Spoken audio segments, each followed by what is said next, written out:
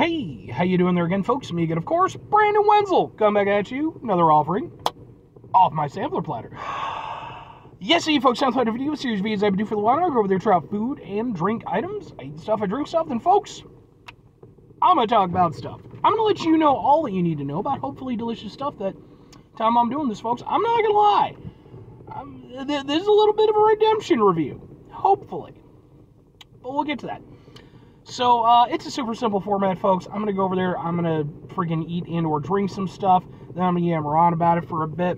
Whilst I'm doing so, I'm inside the truck. Whilst I'm inside the truck and yammering and eating stuff, I'm wearing a super cool shirt. Folks, when I wear super cool shirts, I like to highlight the super cool shirt. Super cool shirt am I wearing today? Boom, it's my Nerve Pitch shirt. If you are not familiar with the band Nerve Pitch, I am not terribly surprised. They are a very obscure nu metal band that was around in the early 2000s in Canada. Sadly, they never gained a lot of, significant popularity during their run. They obviously had their fan base and such. They would eventually go on to gain, sort of greater attention due in no small part to the fact that their album, because they released one EP and one full-length album. Their full-length album had only been ever uploaded online incomplete. There were 2 songs that were missing. And so for years and years, people were scouring the internet, trying to find something, talking with the remaining band members, seeing if there was anything they could do. And actually just a few months back at the time I'm doing this now, it was finally uploaded in totality by, I believe it was either the bass player or the guitar player from the original band.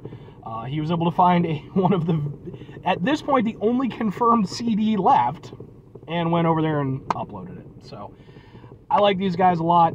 This shirt was actually custom made for me by my friend Mark, who's an awesome graphic designer and just all-around swell guy. And he went over there, he made this for me.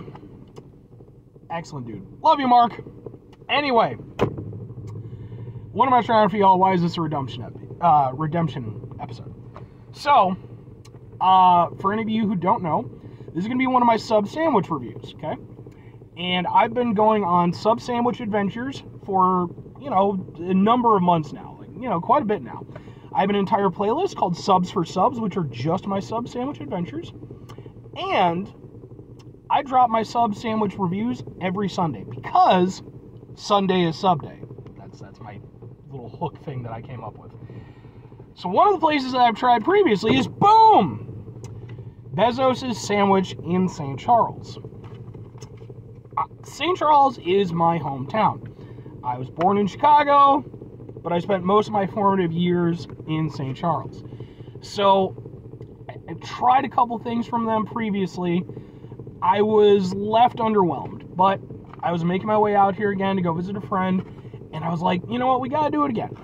So, boom, sub sandwich, and specifically, it is because I had to do it, this is their St. Charles sub, which is turkey, bacon, avocado, American cheese, lettuce, tomato, onion, Thousand Island dressing, and mayo.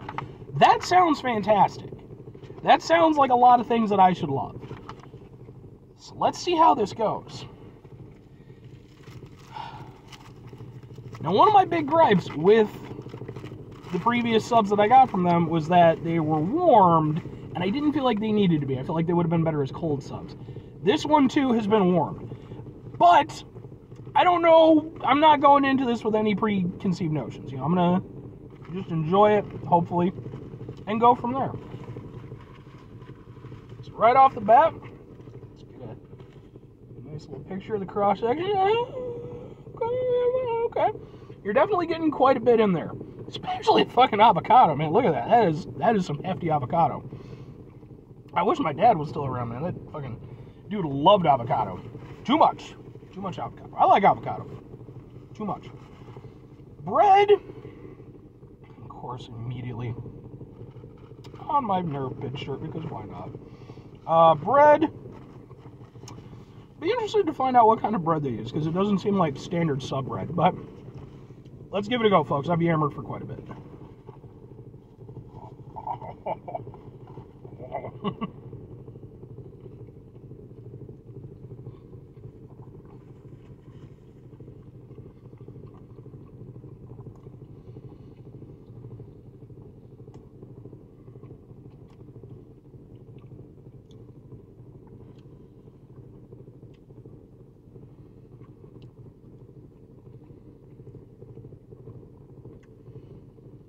Okay. Okay. Alright. I'm down with this one. I think I like this one. So, now here's the thing. Like I said, the biggest point of contention I had with the previous subs was that I didn't feel like, because I got like an Italian sub and like a Hawaiian chicken sub, I didn't feel like they needed to be warmed. Now, let me emphasize warmed, not toasted. Toasted, I think, is perfectly fine. Warmed just seems a little bit weird to me. Now, this one has been warmed, and I do think it might be better as a cold sub. And maybe if I go back there again, maybe I will ask them and just be like, hey, you know, could I just get it cold? But I will say, the warming of the sub, I don't feel is massively detracting from my enjoyment of it. It's still very tasty. The ingredients taste really good. You know, the folks who made it were super cool and everything like that.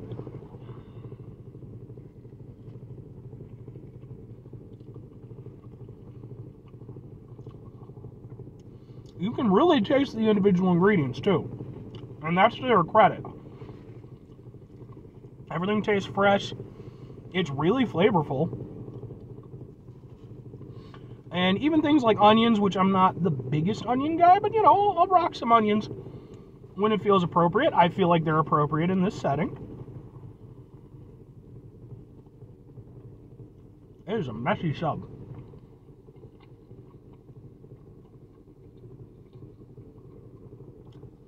I like the American cheese. The American cheese, I will say, I think benefits from being warm. It's not quite melty, but it gives a little bit more flexibility. You get better flavor from it. I like that.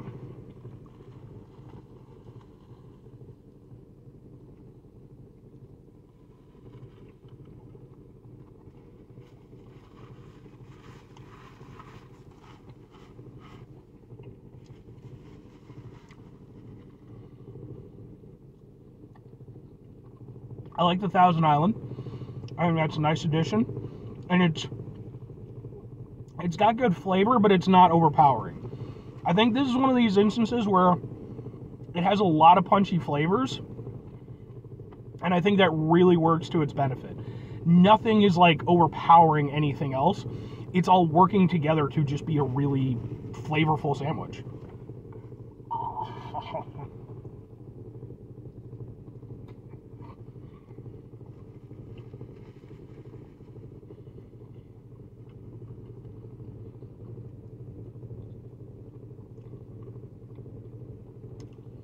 Yeah, I mean, I'm down with it. I genuinely am.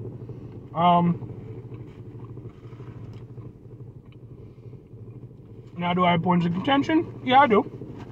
I do.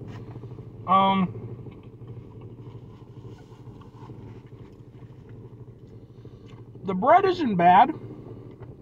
It actually has okay flavor to it, but I think it would benefit from being properly toasted, or conversely, going to a more standard sub bread. Because for me, a nice sub bread should be crispy on the outside and then, you know, nice and soft on the inside.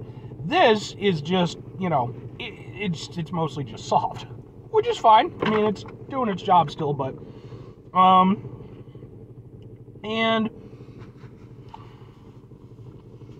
kind of think the bacon is a nice addition. I mean, and turkey and bacon work really well, obviously. The bacon is a nice addition. It does get a little bit lost. You know, I think maybe there could be a little bit extra bacon, but that's in pretty much everything, to be fair. No, I mean, it's good, and I appreciate what it's doing. I appreciate that it has a lot of good flavors. I appreciate that everything tastes fresh. I appreciate that, you know, it's one of those things that almost seems jumbled, you know, because it has so many flavors going on, but then it's not. It's actually works really well together, and I appreciate the fact that it's a signature sandwich. Like, that really can't be emphasized enough. Like, there's a lot of places I've been to during the course of my adventures where all they do is offer, you know, the standard fare stuff, which is fine. But it is cool to have a signature sandwich, especially when you're talking about, excuse me, you know, for me, like I said, this being my hometown, you know, being named after the hometown, this is a good sandwich to represent the city of St. Charles. And I mean that in every way, in that, because you know, like I said, I lived here for a lot of years. St. Charles, a lot of good things about it, but like any place, it has its pitfalls. And I think that that's represented well here. Like, this isn't my favorite incarnation of what this sandwich could be. This could be a truly epic sandwich. I think with just the general ingredients just tweaked a little bit, you know, but it's a really solid sandwich that does a lot of things that I like, even if there's certain things that I personally feel, you know, could do better on. And that's kind of St. Charles. It's like, I mean, you know, St. Charles, I wouldn't say St. Charles would ever be epic, but, you know, it's a solid place to live and has a lot of nice things going for it. You know, there's just certain things that, you know, like any place, you know, it just falls down on. But 2 questions have to be asked. Would I get it again? Would I recommend it? Yes and yeah. And I really do mean that. Like, not only would I get this because so far this is the best sandwich I've had from Bezo's, this is actually a sandwich I would get because it's unique. And it's unique to Bezo's, and it's unique to, you know, my hometown. You know, even if I don't live there anymore. So I would get it again. I liked it. I thought it was a good sub. Now, that said, as for recommending it, I mean, it obviously depends on what you want, but I think it's a nice, flavorful sub with a lot going on for it, and, you know, put together by nice people with good ingredients. There you go. Anyway, 5 things before I get out of here. Have yourself a great rest. Have yourself a great rest of your day, spectacular rest of the week, monumental rest of the month, stupendous rest of your folks. You can go over there and have yourselves a truly redemption-tastic rest of your life, because, folks, I am going to consider, at least partially, this one is being redeemed. I'm gonna, you know, I will eventually make my way back around to Bezos's, try another sub, and we'll see, you know, we'll see where things go. But I'm gonna say for right now, partially redeemed, because I got 2 subs before. I only got 1 sub this time, so. But anyway, final 2 things. Number 1, try to bring some positivity in the world. It's not always possible. It is, however, always appreciated. But what you do can't do all the time. I know I can't do it all the time. Here's what you're going to do, folks. You're going to try not to be an asshole. Now, folks, that's not always the easiest thing to do in the world. Trust me, I know it. I live it every single day of my life. And even though, you know, life can be stressful and distressing, and it can just put you into a shitty mood, and you just want to bear that asshole to the universe, it's part of when we run into those situations. Take a step back. Try to mitigate the level of assholishness in our lives. Hopefully do better for ourselves and for those around us. Very final thing, folks. Do the thing. Whatever the thing is for you, that's what I want you to go out and do. Folks, maybe you're going to go over there. And maybe you're going to be a very attractive lady walking her dog while I'm trying to pay attention to the video that I'm doing. Jesus, lady. That is... And I'm not trying to be creepy or weird about her or anything. Just appreciating the fact she's a very beautiful lady. Plus, she has very adorable puppers. Anyway, this video's gone on too long, so do whatever you want. I don't give a damn. Bye.